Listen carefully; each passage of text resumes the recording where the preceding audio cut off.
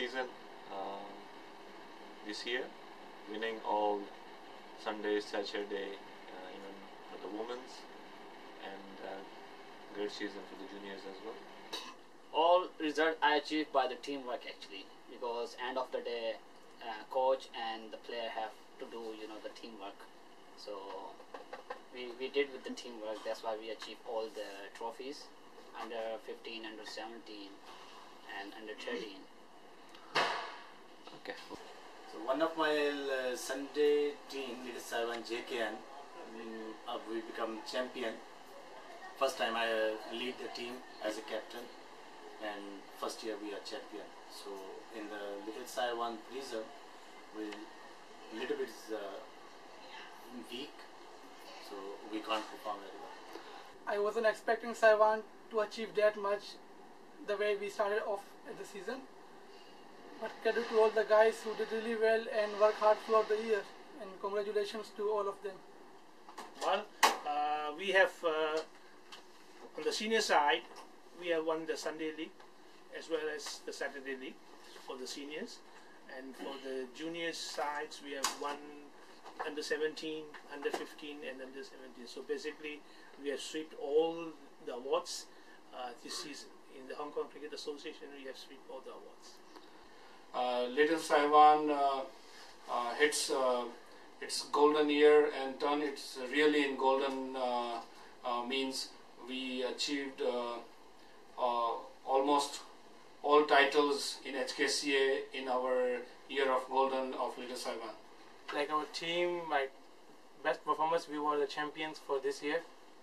My team performance was really way much better than last season, because we have won the plate champion this season, and I'm really proud of it. It was very good. Everyone played well, and yeah, we are the champion. Our team is actually a development team, and then not bad. Our performance is actually okay. I'm happy for my boys actually. But however, the team's performance it's incredibly amazing. I thought from previous years and this year we really did very good, and I would like to thank our team for giving such commitments. I think it's another great year for Little Saiwan.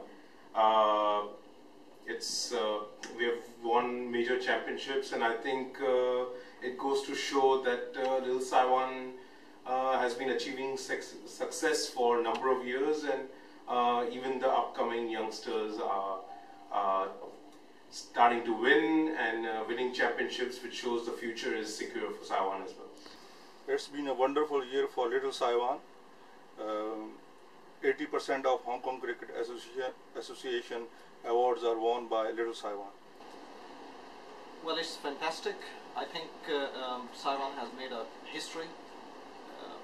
Everyone needs to be congratulated, from juniors to seniors, and it's a biggest achievement so far.